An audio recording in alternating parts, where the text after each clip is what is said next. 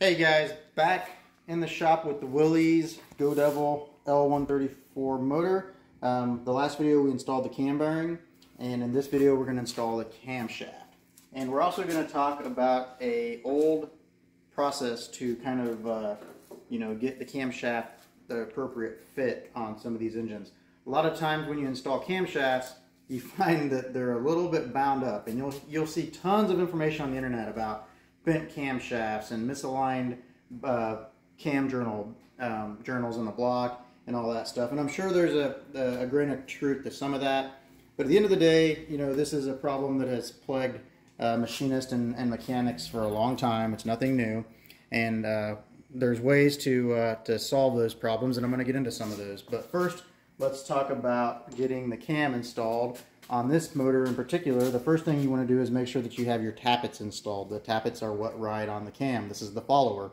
And these are ultimately going to lift your valves up and down against the pressure of the springs.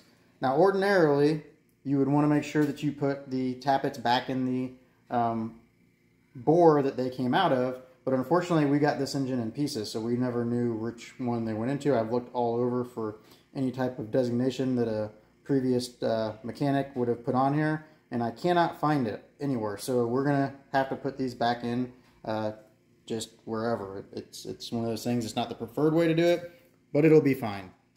So real quick, we drop our tappets in, and I will say that these tappets did not go in very smoothly at first.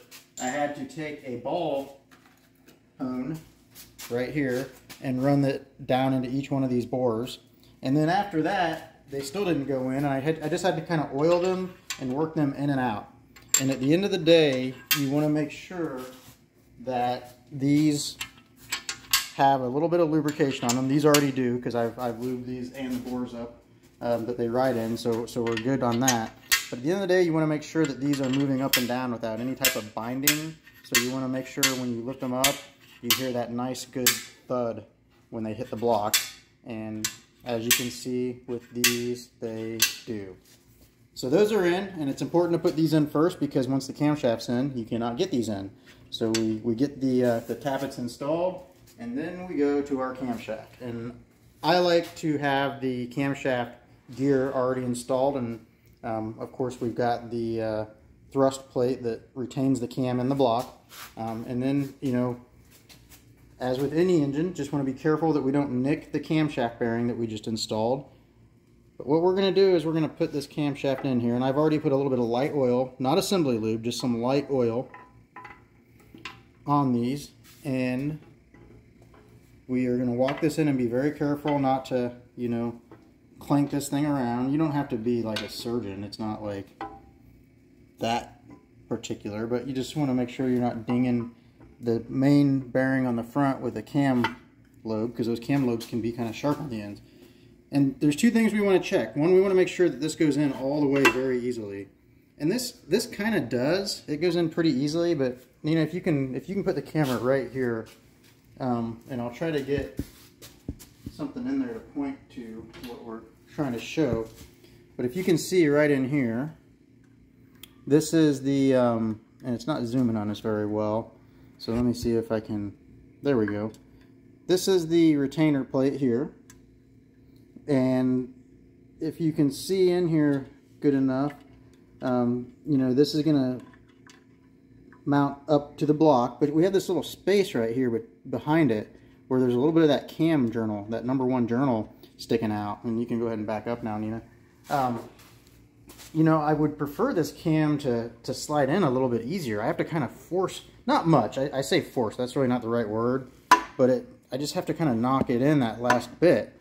And then also when I spin it, if you come back out here and into the front of the engine, when I spin this, it's definitely not bound up, but it could be a little smoother. It's just a little, see how it's just kind of, I can't freewheel it any. I'm not saying you necessarily want it to freewheel, but you should definitely be able to spin it with one hand, and you should definitely be able to spin it, by these two holes here pretty easily. And this is close. This is very close, but it's not perfect. It's just a little bit tighter than I want it. And a couple of things cause that. Well, if you talk to internet forums, you'll hear a litany of things that cause that. But in my experience, it's usually the bores in the engine block probably had much smaller or much higher tolerances from the factory. They probably, quite frankly, ran quite a bit more cam bearing clearance. And so what happens with a newer modern cam bearing, which we put in, is you drive it in there and it crushes down a little bit, and it just gets a little tight.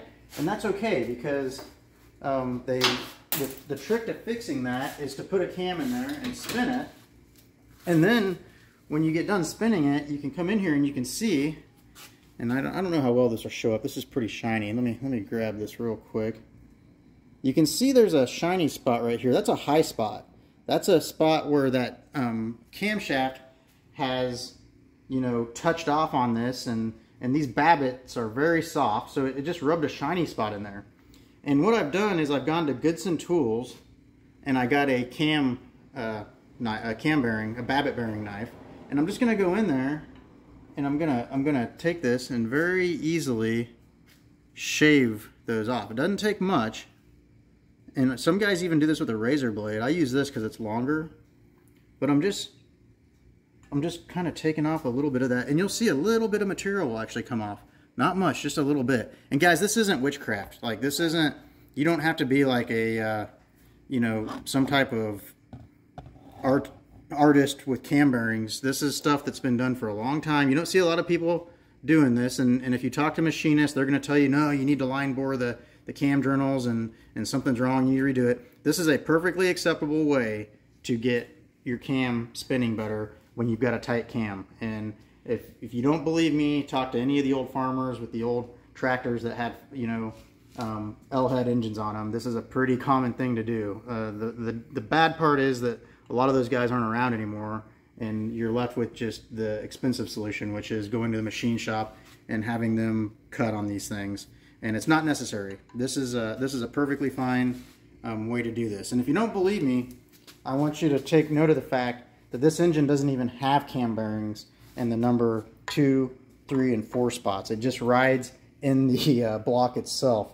So, you know, the criticality of these cam bearings has been, I think, a little bit overstated. Now, maybe if this was a 1,000 horsepower motor that was going to see 8,000 RPM, maybe you wouldn't want to do this. I don't know. I'd probably still do it. But this is a perfectly acceptable method to get your camshaft spinning good in a cam bearing journal that's a little tight.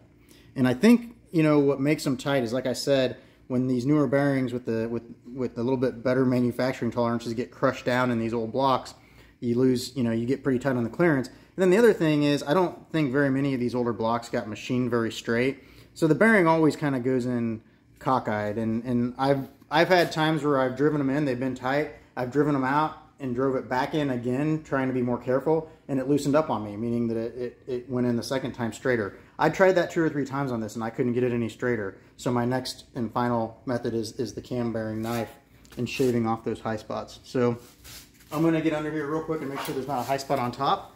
I don't think there is. Now it looks pretty good up there. I think most of it is right here where we see it, and I'm just gonna give it a little bit more, and I think that's probably gonna do it. Now, I will say this, you do want to wipe them down pretty good. There's nothing coming off of that bearing material that's gonna, you know, be abrasive or anything like that. These are very soft. I don't know exactly what these are made out of, but it's a soft material, probably a tin or something. And get that cleaned out pretty good, and I'll put a little bit of light oil on there.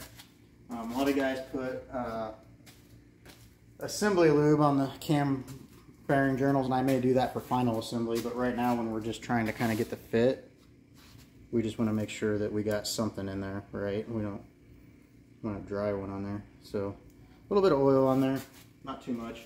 And we will go ahead and slide this back in.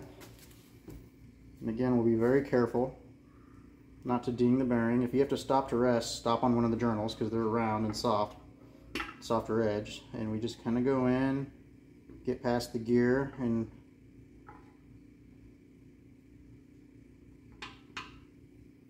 there's another journal, so I can kind of sit that in there and take a rest while I come to the other end and support it. And really we're just trying to keep those cam journals and the sharp edges from nicking the barrel, the cam bearing. And we're getting right to the end, so there we go. We're halfway in our journals. Now I'm going to push this in and see if we're spinning a little better. And we are. That's the right. We're going the right direction. We're starting to get a little bit better. You know, this is starting to move a little bit more free. I'm gonna pull this out and probably shave a little bit more off to try to get this better. But I don't think we necessarily need to film that. And you know, how much time are we on this video?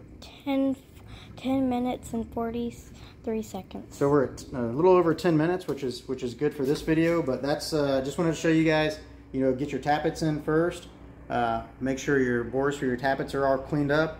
Put your cam in. If your cam's a little tight, don't be afraid to take the cam bearing knife out and shave the shiny high spots off after you spin the cam in there. It's a perfectly acceptable way to get these things back together and spinning right.